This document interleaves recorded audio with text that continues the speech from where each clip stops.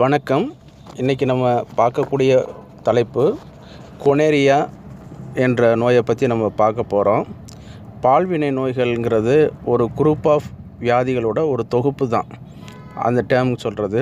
ஏறத்தாழ 19ஆம் நூற்றாண்டோட முற்பகுதியில் அது வெனீரியல் டிசீஸ்னு அழைக்கப்பட்டது.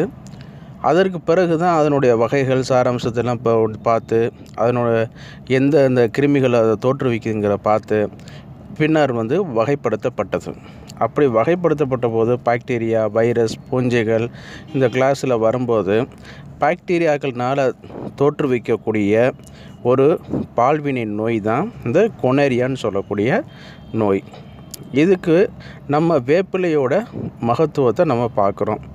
அதற்கு முன்னாடி நம்ம பார்க்குறதுக்கு முன்னாடி இந்த நோயினா என்ன, அது எப்படி வருது, அதனுடைய சிம்டம்ஸ் என்ன, இது எல்லாத்தையும் நம்ம கொஞ்சம் ஃபஸ்ட்டு பார்த்துக்கிட்டோம்னா உங்களுக்கு இன்னும் கொஞ்சம் பலனுள்ளதாக இருக்கலாம். இதை தோற்றுவிக்கிற கிருமி நைசரியா கொனேரியா அப்படிங்கிற ஒரு பாக்டீரியானால் இது தோற்றுவிக்கப்படுது. அதுலேயும் இதனுடைய இன்குபேஷன் பீரியட், அதாவது நோய் உள்ளே போனதுலேருந்து நோய் தொற்று ஏற்பட்டதுலேருந்து முதல் அறிகுறி வெளிப்படுத்தக்கூடிய காலம் எவ்வளவோ அதுதான் சொல்லக்கூடியது. இது ஏறத்தாழ 1லிருந்து 14 நாட்களுக்குள்ளே இது தனது முதல் அறிகுறியை வெளிப்படுத்திடும். இதனுடைய அறிகுறிகள் என்னென்னு நம்ம பார்த்தோம்னா அறிகுறிகளை 2 வகையாக பிரிக்கலாம். ஒன்று ஆண்களுக்கு ஏற்படுறது, இன்னொன்று பெண்களுக்கு ஏற்படுறது. அப்படி பார்க்கும்போது ஆண்களுக்கு ஏற்படக்கூடிய தொற்று என்னென்னு கேட்டிங்கன்னா சிறுநீர் தாரையிலேருந்து சீல்ப்பு வெள்ளை மஞ்சள் கலரில் எரிச்சலுடன் வெளியேறும். அப்போது கடுமையான வலி ஏற்படும். அந்த நேரத்தில் ஆண்குறியோட தோல் வீக்கம் ஏற்படும். விதைப்பையில் வலி உண்டாயிருக்கும். அதே நேரத்தில் வலியுடன் கூடிய சிறுநீர் கழிச்சல் நடக்கும். அதே நேரத்தில் சிறுநீர் இதை மட்டும் அதை பாதிக்காது. நம்மளுடைய மலம் வெளியேறக்கூடிய ஆசன வாயிலையும் வலி, எரிச்சல், வீக்கம் இது எல்லாத்தையும் தோற்றுவிக்கும். அதே நேரத்தில் இதனுடைய நம்ம கழுத்து பகுதியில் அண்டங்கட்டி காணப்படும். அண்டங்கட்டுற மாதிரி காணப்படும். வீக்கம் ஏற்பட்டிருக்கும். அது பார்த்திங்கன்னா செர்விக்கல் லிம்படினோபதிங்கிற மாதிரி சொல்லுவாங்க ஆங்கிலத்தில். அதே நேரத்தில் இது கண்ணையும் பாதித்து கண்ணில் வலி, கண் திரவத்தில் சீல் போன்ற வலி ஆரம்பிக்கும். அதே நேரத்தில் ஃபோட்டோஃபோபியான்னு சொல்லக்கூடிய கண் கூச்சம், அதாவது சென்சிட்டிவ் டு லைட்டு அந்த மாதிரியானது ஏற்படும். அதே நேரத்தில் மூட்டு வீக்கம், வலியும் ஏற்படும். இதோட பார்த்தோம்னா பெண்களுக்கு பார்த்தோம்னா பெண்களுக்கு குறிப்பிடத்தொகையில் சொல்லும்போது பார்த்திங்கன்னா மேற்கூறப்பட்ட காமனான அறிகுறிகளையும் அது உடலுறவு கொள்ளும்போது கடுமையான வலி ஏற்படும், காய்ச்சல் ஏற்படும். அதே நேரத்தில் யோனி துவாரத்திலிருந்து மஞ்சள் பச்சை கலரில் சீல் வெளியேறும். மாதவிடாய் இடைப்பட்ட காலத்தில் இரத்த கசிவு ஏற்படும். அதே நேரத்தில் மாதவிடாய் அதிகப்படியான தீட்டு வெளிப்படுத்தும். அதே உடனே இன்னொரு முக்கியமான சிம்டம்ஸ் பார்த்திங்கன்னா உடலுறவு கொண்டவுடன் இரத்தம் வெளியேற ஆரம்பிக்கும். அதே நேரத்தில் இதர அறிகுறிகளாக வாந்தி, வயிற்று வலி, தொண்டை எரிவு, அதே நேரத்தில் ஒரு புளிப்புத்தன்மை இந்த மாதிரியானது காணப்படும். எச்சில் விழுங்க ரொம்ப சிரமமாக இருக்கும். அதே நேரத்தில் ஏற்கனவே சொன்ன நம்ம இந்த கண் வலி, கண் கூச்சம், மூட்டு வலி, மூட்டு வீக்கமும் காணப்படும். சரி, ஏறத்தாழ இந்த நோயோட ஒரு அவுட்லைனை மட்டும் நம்ம இப்போ பார்த்துட்டோம். இது நோய் வந்த பிறகு இதற்கு ஒரு கூட்டு மருந்து சிகிச்சைகள் அப்படி எப்படின்னு நம்ம இன்றைக்கி நவீன காலத்தில் இருந்தாலும் அதை விட நம்ம பாரம்பரியான வேப்பில் எப்படி நம்மளுக்கு இந்த நோய்க்கு பயன்படுது அப்படிங்கிறத ஒரு இதாக பார்ப்போம். வேம்புகளுடைய பாட்டனிக்கல் நேம் பார்த்திங்கன்னா அசார்தெட்டிகா இண்டிகான்னு சொல்லக்கூடியது. இந்த இண்டிகான்ங்கிறது சொன்னனாலே அது இந்தியாவை பாரம்பரியமாக கொண்ட ஒரு தாவர வகை. இது அம்மன் ஆலயத்தில் திருவிழாக்கள், அம்மை நோய் இதெல்லாம் பயன்படுத்தக்கூடிய ஒரு சாதாரண மூலிகை தாவரம். ஏறத்தாழ ஒரு சிறிய தமிழ்நாட்டில் விவரம் தெரிந்தவர்கள் கூட இந்த மரத்தை பற்றி நன்கு தெரிந்திருப்பார்கள். அதே நேரத்தில் பார்த்திங்கன்னா இந்த அம்மை நோய்க்கு இந்த மருந்து அம்மை நோய்க்கு பார்த்திங்கன்னா அதாவது வைரஸ்னால் உண்டாகக்கூடிய நோய்களுக்கு இதனுடைய பயன்கள் வந்து ஒரு அளப்பரிய பயன்களாக உண்டாகுது. அதே நேரத்தில் அதோட வைரஸ்களோடு இது ஒப்பிடும்போது பார்த்திங்கன்னா இந்த கொனேரியா வந்து ஒரு பாக்டீரியா தொற்றுதான ஒழிய அதனால் வந்து பயப்பட வேண்டியது கிடையாது. அறிகுறி எப்படி இருந்தாலும் சரி, வேம்பு நம்ம வந்து பயன்படுத்திட்டோம்னா இதை வந்து நம்ம வந்து குணப்படுத்தலாம். சரி, இது எப்படிலாம் நம்ம பயன்படுத்தலாம் அப்படிங்கிறத ஒரு சின்ன ஒரு இதாக பார்ப்போம். கொனேரியாவில் பாதிக்கப்படும் போது ஒரு சுரம் வந்து ஏற்படும். அந்த சுரம் வந்து நம்ம இதில் பார்க்கும்போது பாக்டீரியா அந்த மாதிரி இதில் வரும்போது விஷசுரம், அதாவது விடசுரம்னு சொல்லுவாங்க சித்தர்கள். விஷசுரத்துக்கு வந்துங்கிற நேமில் வந்து இது குறிப்பிடப்படுது. அந்த இதில் வந்து பார்த்திங்கன்னா இந்த வேம்பு வந்து சிறந்த ஒரு மருந்து. பருத்த வேம்பின் பட்டையை வந்து அதனோட உட்பாகத்தை வந்து 70 கிராம் அளவு போல் நம்ம எடுத்துக்கிறணும். 3/4 லிட்டர் தண்ணியில் வந்து முதல் நாள் இரவு நல்ல ஊற வச்சு சுண்டை காய்ச்சி 3ல் 1 பங்காக வற்ற வச்சிடணும். வற்ற வைக்கும்போது பார்த்திங்கன்னா நல்லா வந்து அதை வடிகட்டிட்டு அளப்பரிய கசப்பு தன்மை காணப்படும். இதில் பார்த்திங்கன்னா 30லிருந்து 45 ml அளவு போல் வடிகட்டி உண்டு வர காய்ச்சல் வந்து நீக்கும்.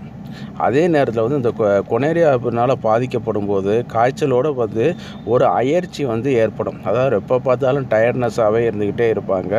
அந்த அயற்சிக்கும் இந்த கஷாயம் வந்து ரொம்ப வந்து பயனுடையதாக இருக்கும். அந்த வேப்பிலையை வந்து மஞ்சளோடு சேர்த்து வெந்நீர் விட்டு அரைத்து துணியில் தடவி வந்து அந்த புண்ணுகளுக்கு, அந்த வீக்கத்தில், ஆண்குறியில் வரக்கூடிய தொற்றுகளுக்கு கட்டும்போது நல்ல குணமாக கிடைக்கும். அப்படி நம்ம துணியில் கட்டுறதுக்கு வாய்ப்பு இல்லைன்னா அந்த ரணத்தின் மீது வந்து தடவு வந்து நன்றாக குணமாகும். அதே நேரமான தோலில் வர சிவப்பு ரேஷஸ்களுக்கும் இந்த வேப்பிலையை வந்து அரைச்சி தடவும் போது நல்ல வந்து பலன் கொடுக்க ஆரம்பிக்கும். அதே நேரத்தில் கொனேரியா வரும்போது நீர் எரிச்சல் வந்து ரொம்ப ஒரு முக்கியமான ஒரு அறிகுறியாக அது ஆகும். இந்த நீர் எரிச்சல்னால தான் அது பாதிக்கப்பட்டு என்ன ஆகுதுன்னு கேட்டிங்கன்னா சிறுநீரக தாரையை பாதிக்கும். அடுத்து வந்து கிட்னியை வந்து பாதிக்க ஆரம்பிச்சு டாக்ஸீமியா வந்து கொண்டு போய் விட ஆரம்பிக்கும். அப்போ நம்ம வந்து இந்த நீர் எரிச்சலை வந்து முதல்ல வந்து கட்டுப்படுத்தணும். அதுக்கு வந்து வேப்பங்காய், இளம் பிஞ்சு காய் எடுத்து கஷாயம் வைத்து 30லிருந்து 40 ml அளவு போல் எடுத்து குடிக்க நீர் எரிச்சல் வந்து நீங்கும். அதே நேரத்தில் வந்து இதில் வந்து கொனேரியாவுக்கு வந்து எப்போதும் காய்ச்சல் இருக்கும்னு சொல்ல முடியாது. முறைக்காய்ச்சல்னு சொல்லக்கூடியது வரும். அதாவது கேட்டிங்கன்னா ஒரே நேரத்தில் வராமல் 2 நாள் சென்று ஒரு தடவை காய்ச்சல் வர்றது அல்லது விட்டு வர்றது, இதுகளுக்கெல்லாம் பார்த்திங்கன்னா இந்த கொட்டையை நீக்கி வந்து இந்த காயை வந்து நல்லா கொட்டையை நீக்கி அந்த சதை பஞ்சை வந்து எடுத்து பொடியாக்கி 2லிருந்து 8 கிராம் அளவு போல் நம்ம கொடுக்கும்போது இந்த முறைக்காய்ச்சல் வந்து கொனேரியாவில் ஏற்படக்கூடிய முறைக்காய்ச்சல் வந்து குணமாகும். அதோடு பார்த்திங்கன்னா இதில் மேலே வரக்கூடிய புண்ணு, சீலு, இந்த வரக்கூடிய புண்ணில் நீங்கள் பார்த்தீங்கன்னா கண்டிப்பாக புழு வைச்சிடும் அந்த உறுப்பு, இந்த மாதிரி பாதிப்பு இதில். அதில் பார்த்திங்கன்னா வேப்பெண்ணெயை தடவுனாலும் அது குணமாயிரும். பருப்பை அரைச்சி மேலாப்பில், அதாவது வேப்பம் பருப்பை அரைச்சி நம்ம மேலே பூசும்போது கூட அந்த புண்ணு வந்து காஞ்சு போயிடும். அதே நேரத்தில் புழுவும் இறந்து அந்த நோயும் வந்து குணமாயிரும். அதே நேரத்தில் வேப்பெண்ணையும் ஆடுதிண்டா பாலை சாரும் நல்லா ரெண்டும் வந்து மிக்ஸ் பண்ணிவிட்டு நல்லா வந்து காய்ச்சிய பிறகு அதை எடுத்து தடவி வர தோலின் மீது உள்ள புடைப்பு, வீக்கம், சிறு கொப்புளமாக இருக்கிறது, பல்ஸ் இது வர்றது, அதே நேரத்தில் துருநீர் அதிலேருந்து வெளியேறது, இது எல்லாமே வந்து குணமாகி அந்த புண்ணும் வந்து ஆற ஆரம்பிக்கும். அதை விட என்னென்னு கேட்டிங்கன்னா ரொம்ப எக்ஸாக்டாக அதை பார்த்தோம்னா 100 ஆண்டு பழமையான வேப்ப மரத்தில் உள்ள பட்டையை எடுத்து ஏறத்தாழ ஒரு 1/2 கிலோ அளவு பட்டையை எடுத்துடணும்.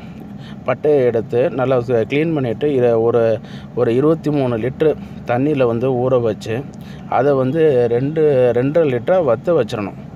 வற்ற வச்ச பிறகு அதில் வந்து என்னென்னு கேட்டிங்கன்னா அதோடு சேர்த்து அக்ரஹாரம், எலுமிச்சம், பாசி இதெல்லாம் வந்து ஒரு 100 கிராம் அளவு போல் எடுத்து அதில் மறுபடியும் அதை காய்ச்சி தலைக்கு முழுகி வர வந்து இந்த பெருநோய் எனக்கூடிய சொல்லக்கூடிய சித்தர்கள் சொல்லக்கூடிய சில வியாதிகள் இருக்குது. பெருநோய்ங்கனால மேகம், வெட்டை, சூடு, மாரடைப்பு இதெல்லாம் வந்து வரக்கூடிய நோய்கள் எல்லாமே இந்த பெருநோய்ங்கிற டாப்பிக்கில் வந்து கொடுத்துருவாங்க. அதே நேரத்தில் அந்த பெருநோய் நம்மளுக்கு வந்து குணமாகி அதனுடைய புண்ணு, புரை, சொறி, சிரங்கு எல்லாமே நீங்கும். இந்த பிசின் சூர்ணம் நம்ம கேள்விப்பட்டிருப்போம். லைட்டாக வந்து பால் வடிஞ்சு அப்படியே சீலாக மாறி பிசினாக மாற ஆரம்பிச்சிடும். அந்த பிசின் சூர்ணத்தை வந்து 2லேருந்து 6 கிராம் வந்து பொடி பண்ணி கொடுக்க மேகரோகம்ங்கிறது என்ன கேட்டிங்கன்னா நம்ம டயாபெட்டிக் டிசீஸ் தான் சொல்லுவாங்க.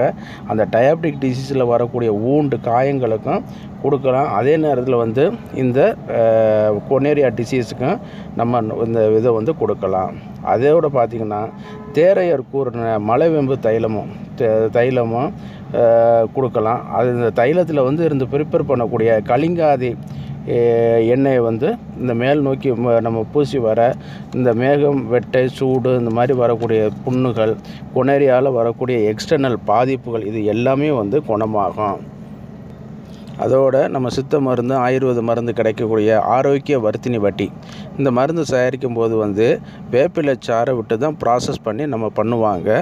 அந்த ஆரோக்கிய வர்த்தினி வட்டி இதெல்லாம் நம்ம சாப்பிடும்போது கூட இது வந்து குணமாக ஆரம்பிக்கும். இப்போ கொனேரியா வந்துருச்சுங்கிறது வந்து அதாவது வர்றதுக்கு முன்னாடி தற்காத்துக்கிறது தான் ஒரு புத்திசாலித்தனமான ஒரு வேலை. அப்படியும் வந்தவங்களுக்கு வந்து அதை பற்றி கவலைப்பட வேண்டியதில்லை. ஆங்கில மருத்துவத்தில் போனீங்கன்னா ஆன்டிபயோட்டிக் அந்த மாதிரி போட்டு நம்மளுடைய இம்யூனிட்டியும் குறைய ஆரம்பிச்சிடும். அதே நேரத்தில் முறையான மருத்துவர்களுடைய ஒரு அறிவுரையின் பேரில் வந்து இந்த மருந்துகளை நம்ம பண்ணும்போது நல்ல ஒரு குணம் கிடைக்கும். நம்மளுடைய எதிர்ப்பு தன்மை தான் உண்டு பண்ணி கொடுக்க ஆரம்பித்து அது நோயை வந்து குணமாக்க ஆரம்பிச்சிடும்.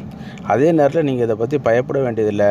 இது இந்த கொனேரியா வந்து ஒரு பாக்டீரியாக்கள் தொற்று தான். இந்த பாக்டீரியாக்கள் தொற்று வந்து இன்றைக்குள்ள காலகட்டத்தில் வந்து எளிமையான சில மருந்துகள் மூலமாக வந்து நம்ம வந்து குணமாக்கிடலாம். அதே நேரத்தில் திருப்பி நம்ம வந்து அந்த மாதிரி தவறுகள் செய்யாமல் இருக்க வேண்டும். அதை தான் நம்ம வந்து இங்கே வலியுறுத்துகிறோம். இங்கே மருந்துகள் சொன்னது எல்லாமே வந்து ஒரு கல்வி நோக்கம், ஒரு அறிவு புகட்டு நோக்கத்துக்காக தான், மற்றவர்களுக்கு தெரியணுங்கிற நோக்கத்துக்காக தான் நம்ம சொல்கிறோம். இதை யாரும் தவறாக பயன்படுத்த வேணாம். அருகில் உள்ள சித்தா ஆயுர்வேதம், அதாவது பிஏஎம்எஸ், பிஎஸ்எம்எஸ்லாம் படிச்சுட்டு இருப்பாங்க. அந்த அவங்களுடைய பட்டதாரி மருத்துவர்களை நீங்கள் அணுகி இதுக்கான மேலும் நீங்கள் விளக்கத்தை கேட்டுக்கிட்டிங்கன்னா அவங்க உங்களுக்கு கைடு பண்ணுவாங்க. முறையான மருத்துவர்களுடைய அறிவுரையின் பேரில் வந்து மருந்துகள் வந்து நீங்கள் சாப்பிட வேண்டும். நன்றி, வணக்கம். A little way to yoga எனப்படும் யோகா தொடர்பான ஒரு சிறந்த ஒரு புத்தகத்தை கடந்த ஒரு 6 மாத கடின உழைப்பின் பலனாக நாம் வெளியிட்டுள்ளோம். இது முற்றிலும் அமேசானில் மட்டுமே கிடைக்கக்கூடிய ஒரு புத்தகமாகும். இது 2 பதிப்புகளில் வெளிவருகிறது. ஒன்று ஆன்லைனில் நாம் படிக்கக்கூடிய புக் எனப்படும் ஒரு வகையிலும், அதை தொடர்ந்து நாம் பார்க்கக்கூடிய பேப்பர் பேக் எனப்படும் சாதாரண புத்தக வடிவிலும் இது கிடைக்கக்கூடியது.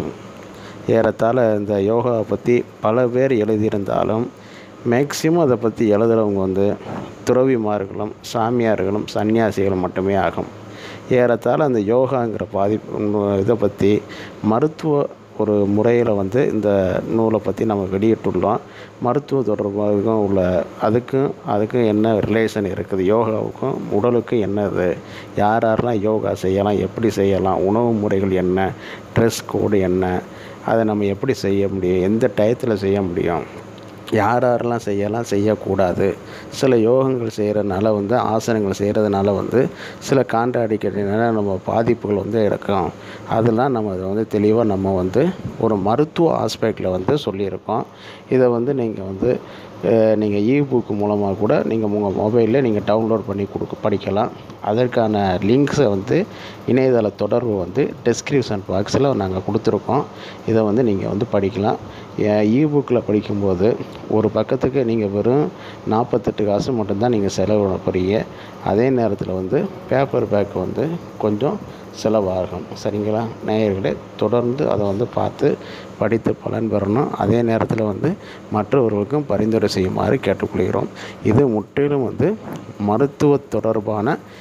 மருத்துவத்திற்கும் யோகத்திற்கும் உள்ள தொடர்பு பற்றி வெளிப்படுத்தக்கூடிய ஒரு புக்கு தான்.